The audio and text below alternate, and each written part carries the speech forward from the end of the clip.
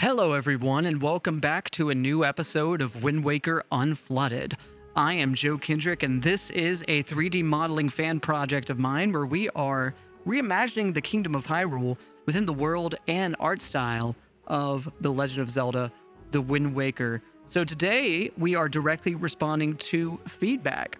Sometimes, you may ask, like, how do I decide what to work on next? How do I get ready to model something? And so let me kind of break that down for a second. Sometimes I have concept art that I'm going through. Usually I'm just kind of working from what's in my head. But all the time I am always motivated by your feedback. And so feel free, throughout the course of this project, if you're new to the channel, if you haven't heard me say this, do leave a comment about, if there's something you would have done differently, any kind of positive or negative feedback that you have. But also just kind of what you want to see in the project, whether that's pulling locations from other games, or just like ways to populate the world and add detail, just anything that you have in mind that you think would be cool and would help tell this story of this world of Hyrule right before the Great Flood. As you know from the prologue of the Wind Waker, this is Hyrule as Ganon is returning. And so Ganon's tower is built, but the castle town has not been destroyed yet, as we see in the prologue. So that's where Wind Waker Unflooded kind of takes place, and that's, what I'm drawing from. But all this to say is that if there's any ideas that you have, any feedback that you have, I listen to that, and this video is a direct response to feedback. That as I was making the museum, I got a comment that it was just looking a bit too square. Now, technically, it was a rectangle. Actually, technically, it was a rectangular prism. Actually, technically, when it comes to the 3D geometry, I'm not going to be that guy. The blueprint of it was a rectangle, and it could be a little bit more interesting. I got the feedback that it would look a little bit better if the museum was a circle, that it would, especially from a distance looking at the overall shape of Castletown, that would help it fit into this new rounded shape of the overall Castletown road layout, where I've just been rounding off things, and that's been informing some of the design. I just worked on the Castletown market, and I was trying really intentionally for that to not be like made on a grid at all. I wanted that to feel very fluid, like it was just the building was adhering to the shape of the road below it that I'd already kind of figured out, which was all kind of based on a quote-unquote curve, right? Not a curve in the sense of curves that you would use in Blender, but just geometrically a curve. And it's not even really a curve because everything is made of polygons. But anyway, you know what I'm saying? So I've been trying to make the Castletown feel more fluid and alive. And I think you can do a lot with kind of more rigid shapes, building off on squares and cubes. And that can really be the basis of a lot. And I believe in that, but also we're trying to make something that really feels organic and alive, like it was constructed and, like it exists beyond the Blender project. And I guess like there's, I don't know if there's a word for this, but this feeling that, yes, this is being made as a fan project. This is being made in Blender, but I want the world to not feel limited by that, even though it is limited by that. And it has limitations.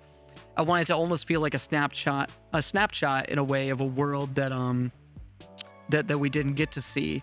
So this is indicative of a world that is rounded, right? That isn't made by limitations, and I want you to feel that as you look at the project. I don't know if there's a better way to say that, because it's not just the fact that this is a fan project and I want it to feel legitimate.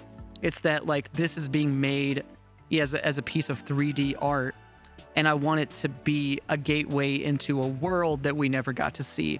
And I want you to, in looking at the project, I don't want you to just think about it as a piece of 3D art. I want you to be thinking about the world that exists, even though this is just a bunch of polygons.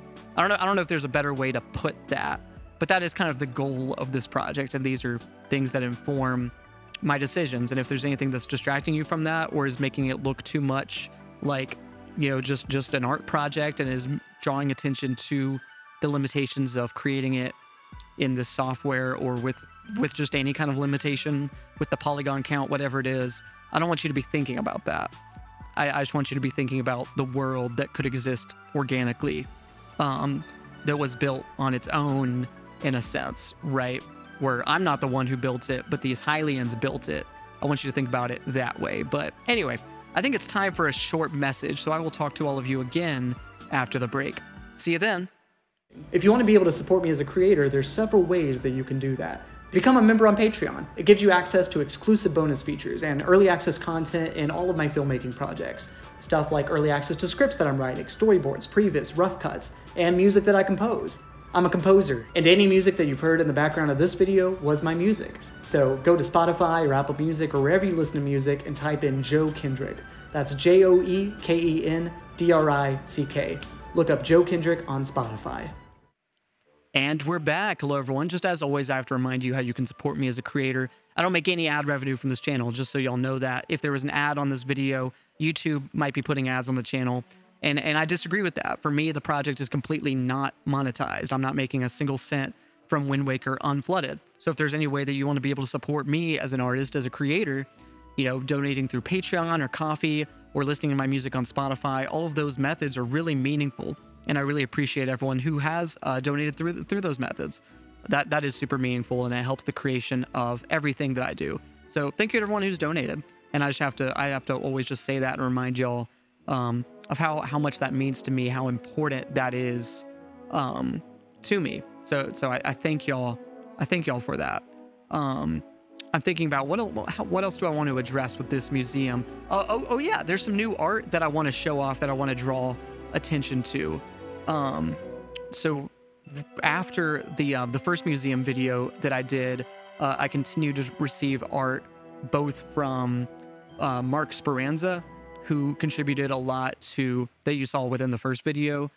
He did a lot of different panels from kind of retelling the story of the Hero of Time, and I think it's just beautiful. So I'm going to go ahead and put on screen just so y'all can see it clearly, all the panels together that he created in telling this wonderful story of the Hero of Time's life as we saw from the events of Ocarina of Time, told within the art style of the Wind Waker's tapestries. And I really like the way he put it together, the way he shows the Deku Tree, the what do you call them, the spiritual stones, and then all the sages coming together.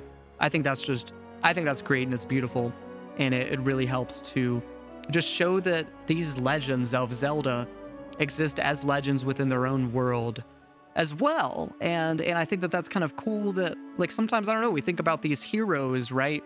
And we see these events that we've seen as players, but these are events that would be mythologized within the world as part of the world itself. It would carry its own mythology, its own lore. It would continue to retell it, not just from what we saw in game, but every time we play as Link and he saves the world, that hero would be a celebrity, and they would continue to retell his story throughout their own world until it became legend, as we see within the prologue of the Wind Waker itself. And so now I also want to show off a tapestry by Poptart, which also kind of carries in that similar, what am I trying to say? That similar methodology, just in the idea of what it is, right? It's another look at the events of Ocarina of Time. And now we're just kind of putting a magnifying glass on the first boss that the Hero of Time defeats, right? This is kind of, I don't know if there's a moment that you feel like the Hero of Time became a hero. Is it the sealing of Ganon? Is it the pulling of the Master Sword? These different decisions that he had to make to show that he was willing to be a hero and save the kingdom. And I think one of those moments, one of those thresholds that he crossed, was the defeat of Goma within the Deku Tree.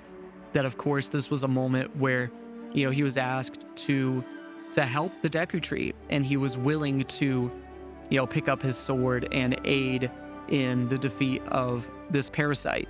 You know, maybe it wasn't enough to actually save the Deku Tree, but that battle was emblematic of the hero that the Hero of Time was willing to become. And I think that was a really important battle, and I just kind of wanted to draw attention to that. And I'm really glad that Poptart was able to bring that scene to life. So it's been great to incorporate some new pieces into the museum. I guess that's just what I'm trying to say.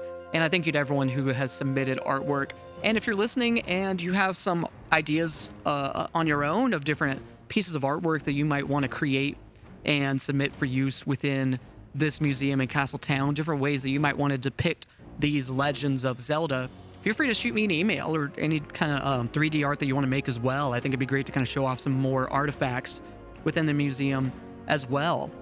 I'd love to show off your work, and if you're interested in collaborating or contributing to the project in any way, feel free to shoot me an email. I think I have my email listed on the About section of this YouTube channel, so feel free to go there. There you'll also find links to donate to to donate to me as a creator. So feel free to check all of those out on the About section of my YouTube page. So without further ado, though, I think that's everything that I have to say. Y'all, thank you all so much for watching, and without further ado, I'll let you go.